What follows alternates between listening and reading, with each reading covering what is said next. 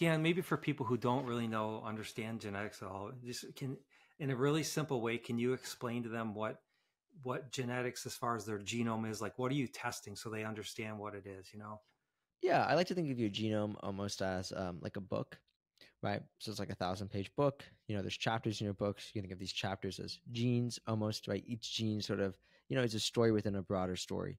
Um, and if you think about um, genetic tests historically, they would look at different chapters. So let's say I have a book with 10 chapters. One genetic test might look at chapter 5. Another genetic test might look at chapter 7.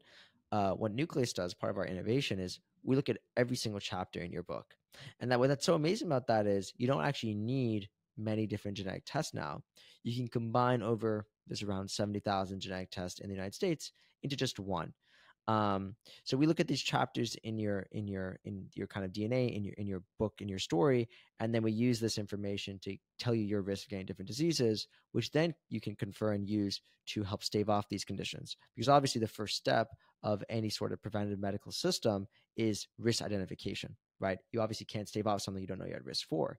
And everyone's at a different risk. So given that, they should all take different necessary precautionary steps, which can range as I outlined.